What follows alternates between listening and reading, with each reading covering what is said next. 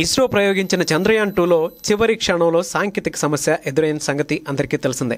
శనివారం తెల్లవారుజామున ఆర్బిటర్ నుంచి విడిపోయిన ల్యాండర్ విక్రమ్ చంద్రుడి ఉపరితలానికి 2.1 కిలోమీటర్ల ఎత్తులో ఉండగా ఇస్రో భూకేంద్రంతో సంబంధాలు తెగిపోయాయి. ఈ ఏడాది జూలై 22న జిఎస్ఎల్వి మార్క్ 3 రాకెట్ ద్వారా నింగికి ఎగిసిన చంద్రయాన్ 2 సుమారు 5 రెట్లు భూమి చుట్టూ చక్కర్లు కొట్టిన తర్వాత ఆగస్టు 14న భూకక్షను దాటి జాబిలి వైపు ప్రయాణం ప్రారంభించింది.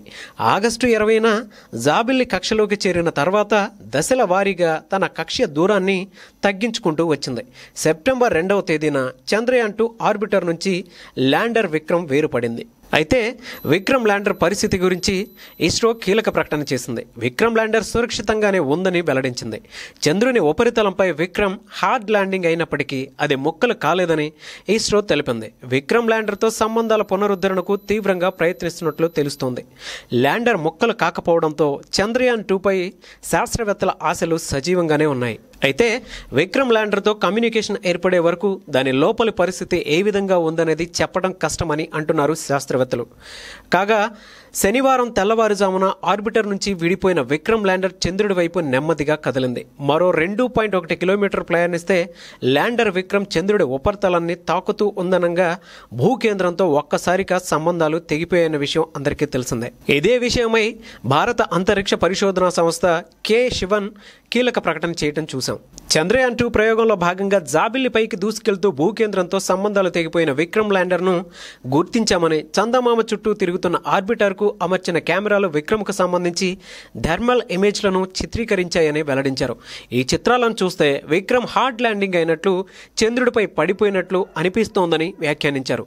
బెంగళూరులోని ISRO telemetry tracking and command networking కేంద్రంలో శివన్ మాట్లాడారు. ఈ సందర్భంగా విక్రమ్ ల్యాండర్ దెబ్బతిందా అన్న మీడియా ప్రశ్నకు కూడా ఆ విషయంలో మాకు స్పష్టత లేదు, ల్యాండర్ లోపలే రోవర్ ప్రజ్ఞాన్ ఉంది అని జవాబిచ్చారు. ఇస్రో ఈ ఏడాది జూలై 22న జిఎస్ఎల్వి మార్క్ 3 రాకెట్ ద్వారా చంద్రయాన్ 2ను ప్రయోగించింది. ఆ రోజు నుంచి గనక మనం చూసుకుంటే చంద్రయాన్ 2లో భాగంగా ప్రయోగించిన విక్రమ్ ల్యాండర్తో సంబంధాల పునరుద్ధరణకు సమయం మించిపోతుంది. ఇస్రో ఉన్నతాధికారులు ఈ విషయంపై ఇప్పటికీ చర్చలు జరుపుతూనే ఉన్నారు. ల్యాండర్ విక్రమ్తో సంబంధాలు పునరుద్ధరించే అవకాశాలు అంతకంతకు తగ్గిపోతున్నాయి. ఈ విషయంలో ఆలస్యం అయ్యే కొద్దీ విక్రమ్తో కమ్యూనికేషన్ వ్యవస్థల్ని పునరుద్ధరించడం కష్టమైపోతుంది. ఇప్పటికైనా ల్యాండర్ సరైన దిశలో ఉంటే సోలార్ ప్యానెల్స్ సాయంతో ఛార్జింగ్ చేసుకోగలదు. అయితే ఇది జరిగే అవకాశాలున్నట్లు కనిపించడం లేదు అని వ్యాఖ్యానించారు. చంద్రుడిపై సురక్షితంగా దిగేలా విక్రమ్ను రూపొందించామని, అయితే జాబిల్లి ఉపరితలాన్ని వేగంగా తాకడం కారణంగా ల్యాండర్ దెబ్బతిని ఉండొచ్చని మరో ఇస్రో శాస్త్రవేత్త అభిప్రాయపడ్డారు. ఇస్రో 978 కోట్ల వ్యయంతో చంద్రయాన్ 2 ప్రయోగాన్ని చేపట్టింది. ఇందులో జిఎస్ఎల్వి మార్క్ 3 రాకెట్ కోసం 375 కోట్లు, ఆర్బిటర్ ల్యాండర్ రోవర్ కోసం 603 కోట్లు వెచ్చించింది. మరోవైపు విక్రమ్ ల్యాండర్తో సంబంధాలను పునరుద్ధరించేందుకు ప్రయత్నాలను కొనసాగిస్తున్నట్లు శివన్ తెలిపారు. ఇస్రో ప్రయోగించిన ఆర్బిటర్లో 8 సాంకేతిక పరికరాలున్నాయని, ఇవి చంద్రుడి ఉపరితలాన్ని మ్యాపింగ్ చేయడంతో బాహ్య వాతావరణాన్ని అధ్యయనం చేస్తామని వెల్లడించారు. ఇస్రో చేపట్టిన చంద్రయాన్ 2 ప్రయోగంపై అమెరికా అంతరిక్ష పరిశోధనా సంస్థ నాసా ప్రశంసల వర్షం కురిపించింది. ఈ ప్రయోగంతో తాము స్ఫూర్తి పొందామని, ఇస్రోతో కలిసి సౌర వ్యవస్థను అధ్యయనం చేసేందుకు ఆసక్తిగా ఎదురు చూస్తున్నామని ప్రకటించింది. ఈ విషయమై నాసా స్పందిస్తూ అంతరిక్ష ప్రయోగాలు అన్నవి చాలా సంక్లిష్టమైనవి. చంద్రుడి దక్షిణ ధ్రువంపై దిగేందుకు ఇస్రో చేపట్టిన చంద్రయాన్ 2ను స్వాగతిస్తున్నాం అని తెలిపింది. ఇస్రో చేపట్టిన ప్రయోగం అద్భుతమని, దీనివల్ల శాస్త్రీయ పరిశోధనలు మరింత వేగవంతం అవుతాయని ఆశాభావం వ్యక్తం చేసింది. చంద్రుడిపై దిగే తొలి ప్రయత్నంలో ఇండియా విజయవంతం కాలేకపోయినా భారత ఇంజనీరింగ్ నైపుణ్యం, సామర్థ్యం ఏంటో చంద్రయాన్ 2తో ప్రపంచం మొత్తానికి తెలిసిందని ద న్యూయార్క్ టైమ్స్ పత్రిక ప్రశంసించింది. అమెరికా చేపట్టిన అపోలో మిషన్తో పోల్చుకుంటే ఎంతో చవకగా కేవలం $141 మిలియన్ వ్యయంతోనే భారత్ చంద్రయాన్ 2 చేపట్టిందని వాషింగ్టన్ పోస్ట్ వ్యాఖ్యానించింది. అయితే ఈ విషయంలో జాబిల్లిపై ఉన్న విక్రమ్ ల్యాండర్తో సంబంధాల పునరుద్ధరణకు నాసా కూడా రంగంలోకి దిగింది. విక్రమ్ నుంచి స్పందన కోసం డీప్ స్పేస్ నెట్వర్క్ సెంటర్ల ద్వారా, జెట్ ప్రొపల్షన్ ల్యాబ్ ద్వారా రేడియో సంకేత సంకేతాలు పంపుతోంది. అంతేకాదు ప్రస్తుతం చంద్రుడి కక్షలో ఉన్న నాసా లూనార్ ఆర్బిటర్ ఈ నెల 17న ల్యాండర్ ఉన్న వైపుకు వెళ్లనుంది. ఆ సమయంలో అది ఫోటోలు తీస్తుందని శాస్త్రజ్ఞులు వివరించారు. ఆ చిత్రాలను ఇస్రోతో పంచుకుంటామని నాసా అధికార ప్రతినిధి తెలిపారు. ఇంతకీ విక్రమ్పై నాసా ఎందుకింత ఆసక్తి చూపుతుందనే ప్రశ్నకు ఒక కారణం ఉంది. అదేంటంటే ల్యాండర్ విక్రమ్లో అమర్చిన పరికరాల్లో నాసా గోడార్డ్ స్పేస్ ఫ్లైట్ సెంటర్కు చెందిన లేజర్ రెట్రో రిఫ్లెక్టర్ యారే కూడా ఉంది.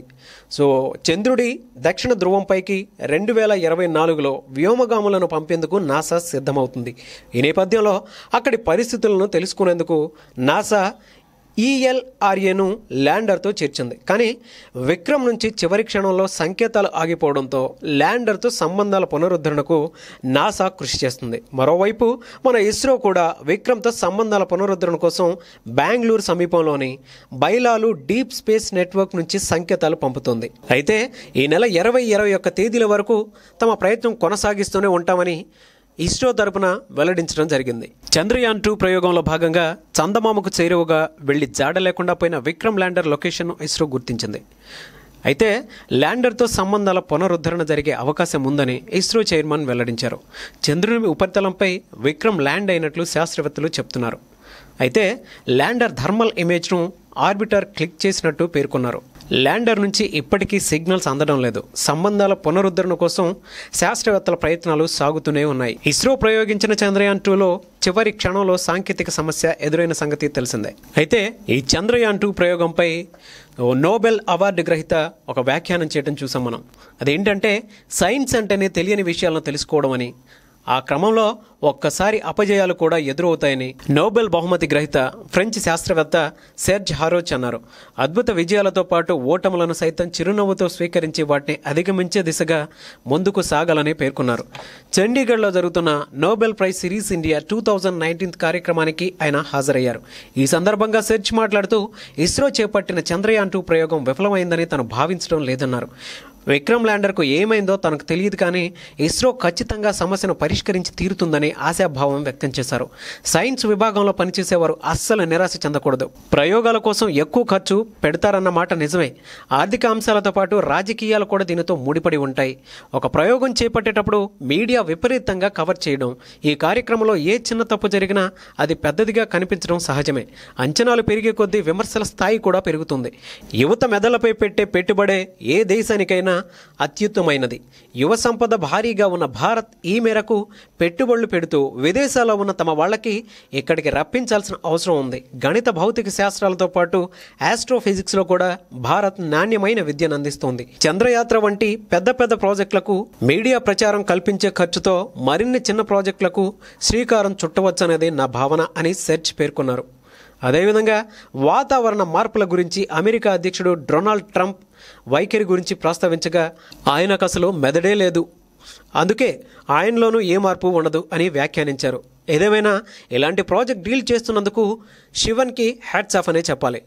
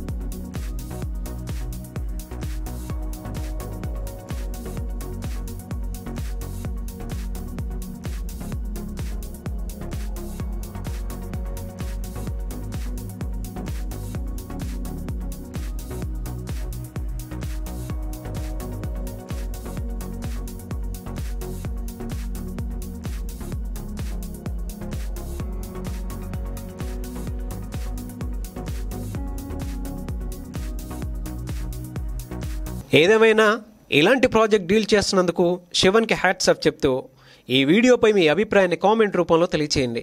వీడియోని లైక్ చేయండి, షేర్ మాత్రం తప్పకుండా చేయండి. ఇలాంటి మరిన్ని వీడియోస్ కోసం మా ఛానల్ని సబ్స్క్రైబ్ చేసుకోండి. Thank you.